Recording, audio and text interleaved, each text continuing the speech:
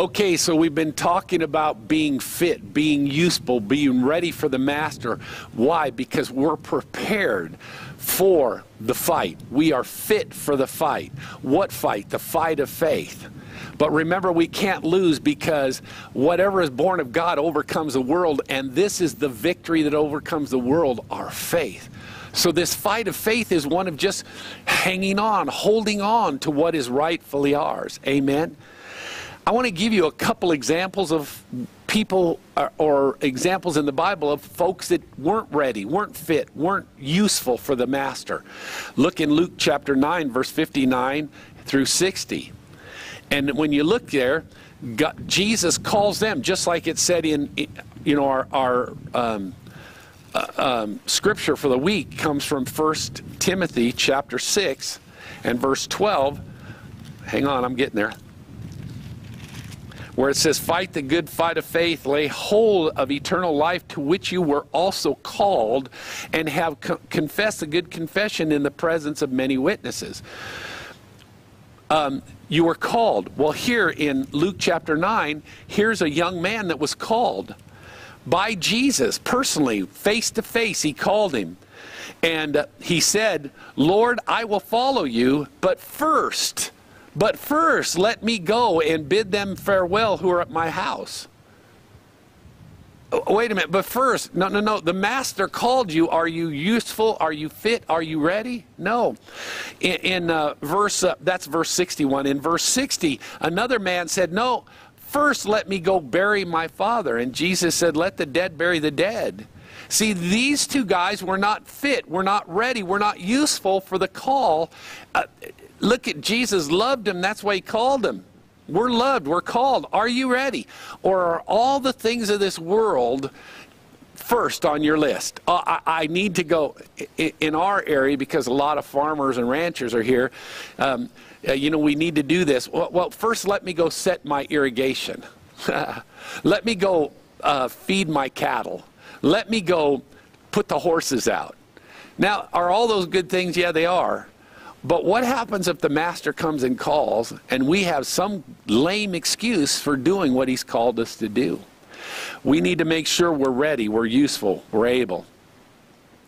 We also look in Matthew chapter 25 when it talks about the 5 talents. And the master's leaving, so he gives one of his servants 5 talents, 1 2 and 1 1. And the guy with 5 talents goes out, and guess what? He's useful, fit, and ready. And what does he do? He takes that 5 and turns it into 10. The guy who has the 2 talents, what does he do? He turns it into 4. The guy with 1 talent goes, oh no, I know that you are a tough man to work for, and so therefore I just took mine, put it in the bank. I saved it. I didn't want it. I was fearful. I was afraid that you were going to do something. So the master comes back, and the first guy comes and said, well, I had 5, I turned it into 10. He says, well done, my good and faithful servant. The second guy said, well, I had 2 and turned it into 4. Well done, my good and faithful servant. The third guy said, well, I know what kind of a guy you are, and I was fearful, so I just buried it. And he said, you're an evil, evil servant. In other words, he was acting out of fear. Listen, as you and I read this, do you and I see him as a mean, horrible master? No, we see him tell the first guy, hey, well done, my good and faithful servant. I've entrusted you with a little, I'll entrust you with a lot. See, it was the vision of the master by the third guy that made him fearful, made him operate out of fear rather than faith. He was not fit for the fight of faith.